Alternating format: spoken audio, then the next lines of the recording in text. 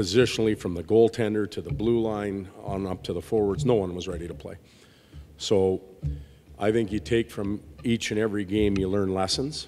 We learned a lesson that we're not quite ready to take a step. We can't handle prosperity yet, and we just got kicked right between the legs, and we deserved it. You have to prepare for things to go sideways now and then. Yeah, obviously, you're not always going to have your best games. I thought that I played fairly well the first couple games, and like I said, tonight just wasn't one of those games where I could make the big save when we needed it. Oh, yeah, Cam struggled immensely. He'd probably be the first to tell you. But sometimes the team bails out the goaltender too.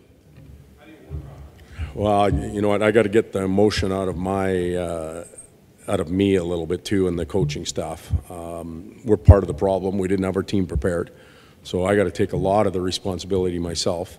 So we'll take the emotion out. We'll look at the game.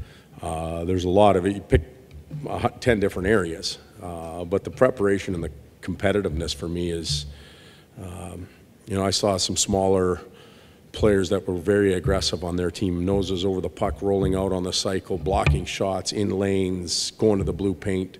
You know, so we need more of that from our guys. Maybe we'll get that out of them.